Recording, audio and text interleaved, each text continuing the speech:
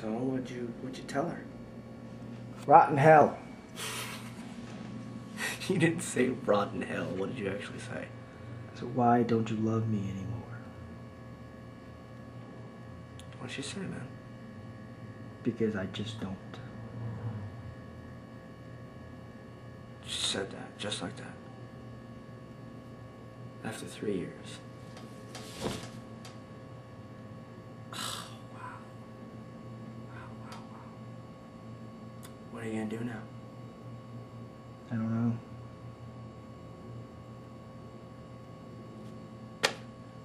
Well, I got an idea.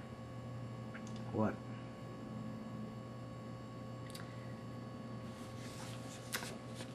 I have got a bit of valuable advice, my friend.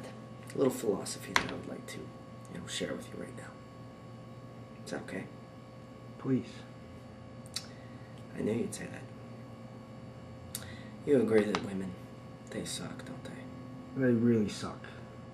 Right. But how many of them actually suck well? Hmm? I mean, I can't remember the last time I had even a halfway decent blowjob. I make them stop half the time. I'm like, yo, enough. It's not a fucking artichoke, alright? And the funny thing is, they think they're fantastic.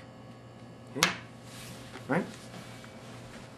Do you know how many women I've heard tell me, oh, you couldn't handle me?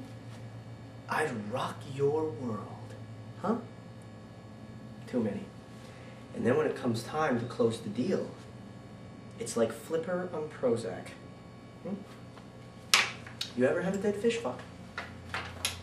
No? I think I'd rather have a root canal. See, most women just think that being present is all that is required for bedroom artistry, right? And that may be true. For the guys, you get laid once a leap year. But, my friend, the effects of a dead fish fuck on a guy like me could have severe ramifications.